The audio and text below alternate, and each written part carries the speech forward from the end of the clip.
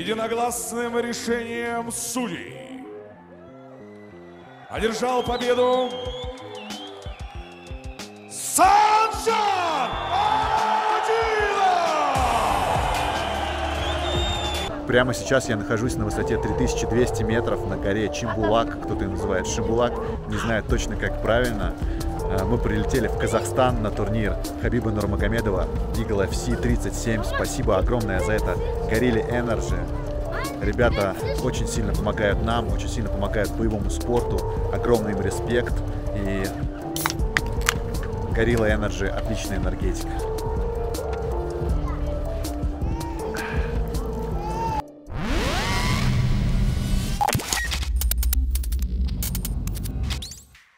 Хочу поздравить Санжара Адилова с очередной победой.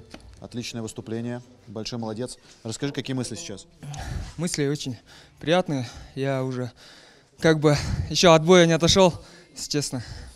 Ну, слава Всевышнему. Я победил, я рад. Как тебе драться на родной земле? Прошлый поединок все-таки был не в Казахстане. И, как я понимаю, сейчас тебе прям стены очень сильно придали и мотивации, и какое-то рвение двигаться вперед.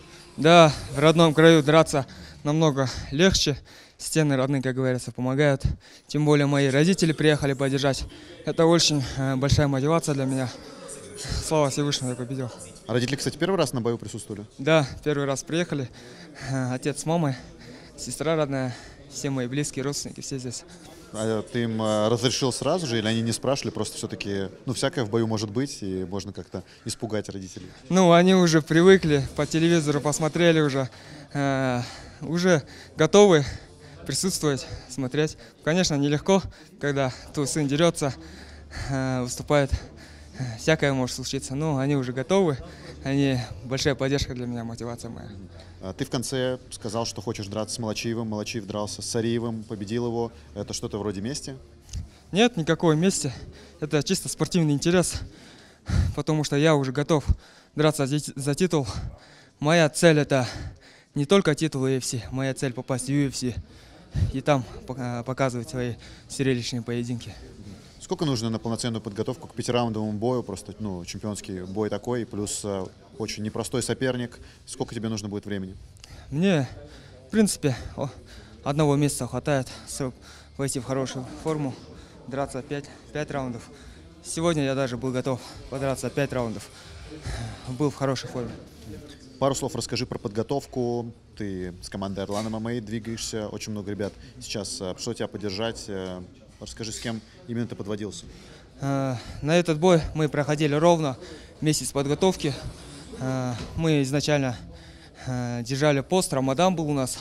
Особо тренировок не было, такие легкие формы просто поддерживали. А там уже после Рамадана ровно 1 месяц подготовились с нашей командой ARLAN MMA. У нас очень большая дружная команда.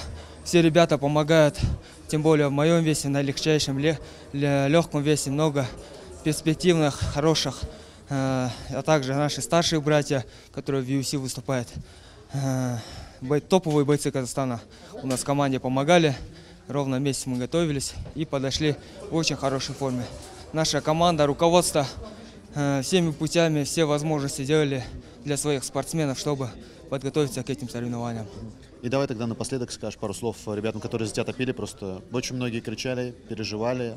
И, видимо, в Казахстане еще и смотрели трансляцию. Да, в последнее время фанаты Казахстана очень сильно заинтересованы в этом виде спорта.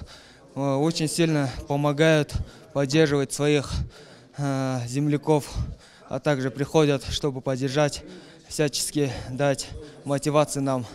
Это очень нас мотивирует, и мы стараемся их радовать победами.